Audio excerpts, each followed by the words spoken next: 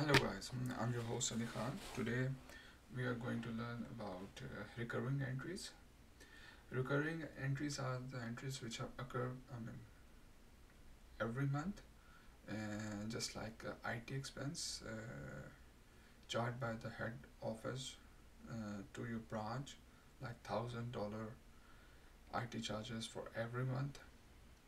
HR expenses $500 every month. Rent expense, building maintenance fees $250. So uh, expenses which are occurring every month with the same debit credit accounts and the same amount. So these are the recurring entries. So one way is that every month you will enter it in your system manually, or you can make a recurring entry and play this entry in SAP, or you can make an account assignment template as well. But recurring entry is the proper way to record these entries, because at the end of a month or during a month you were so busy by making allocations and other stuff. So it's better you can make a recurring entries and just run every month. So for this there are a few codes we will use. FBD1 is the code in which we record an entry. Record an entry doesn't mean that you will post as well. You just record entry in that code. And F.15, in that you will see all the lists of recurring entries which you made. Maybe you made three entries: one for IT expense, one for rent expense, one for HR expense. So all the entries you made, you will check it here. So what happens when you make an entry in FBD1, system will generate a document number, like I did just for last time I did. So system generated this one. So now when I make the entry, the system will generate the next one. It could be most probably this, and this could be the document number. So system will generate this number, something like this. So this number you have to save it somewhere, and during the month or month end, whenever you want to run it F.14, you will use this number. Or you can simply if you don't have this thing or remember this thing, you can run this report F.15. In that you will see all the recurring entries in document number. So from there you can pick, and to execute it you have to go F.14, enter this one and run it. Just you have to mention the month, in which month you have to want to enter it. And in the end we just check the ledger account. So to just give the check the outcome of the process. So we start with entering a recurring entry in GL. So if either you can use the codes or path is there. You in user menu you can go accounting, then financial accounting, general ledger. In document entry you will go, and at the end you will find this reference document. In there you can add this one FBD1. In that you will store or save the recurring entry. That's it. You are not posting it. To post it you will go to F.15. You will see how many entries are there. Select the one you want to post it. You need a document number. You take the document number from F.15. Then you will come in F.14. Put this document number, mention the month in which you want to record it, and that's it. It's very simple. So we start with recording the reversal entry. So FBD1, first run will be on 1st January 2023, and the last one will be 31st December 2023.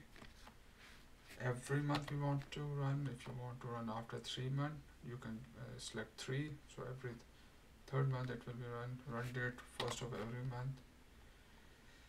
Then document type, in it's you just take SA for general ledger, you can make your own, and document type for the recurring entry, and select that one here.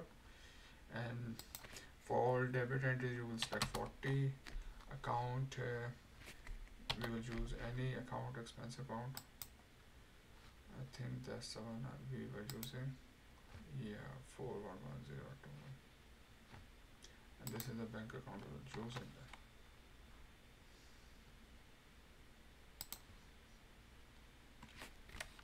Enter.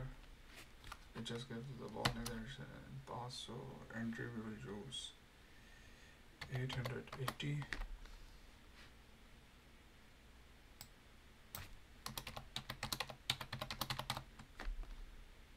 Credit entry is 50. Any credit account, use this bank account. 880.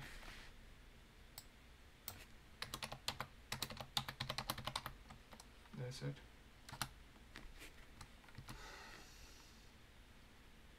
Save it. So see this number, document number has generated. You can also check from there. Display.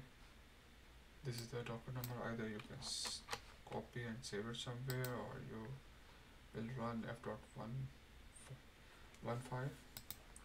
So this is the number, same number.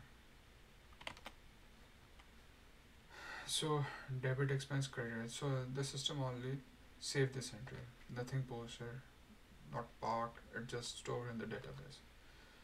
So now we'll check in the list F.15 that how many entries we have made in this year. So just go to this, select your company code, fiscal year 2023. Let's see. So in 2023, these are the 10, 11, 12, 13 you made these reversal entries. So you will select this one and run this, or if you want to run in one time, you just give the range from 10 to 13. So in our example, we go with this 13 one. So to execute it, we go here, document number, you have to mention it here. If all document number you want to run, you can give the range from 10 to 13. Fiscal year is mandatory.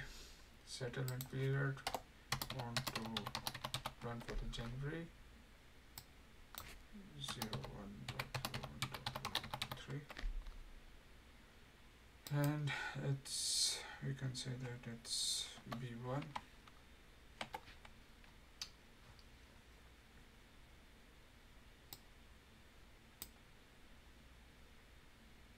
See, session B1 was created, so it is only created, not posted. To post it, we have to go to system, services, badge input, session. You have to select your badge B1, then process. Any option you can select, but we go with this. This will give more in-depth information. So see, these are the examples. You just have to press enter 4 or 5 times. Next run, system is telling that next run will be on 1st of February. So in February it will say 1st of March. So every time there is a document number, you have to just press enter many times.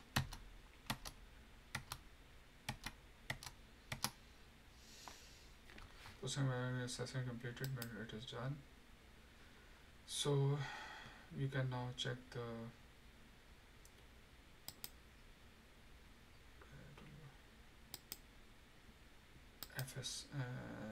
FS10N, the GL account,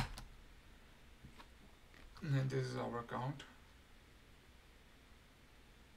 This is our bank account, either bank or expense account. You can see on January 1st, this is the entry 880. So yeah, now we will run for the February. There will be entry here and so on. So we go back, this financial accounting,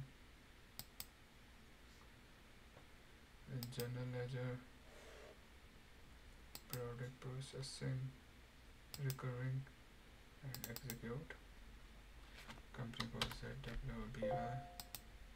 Document number is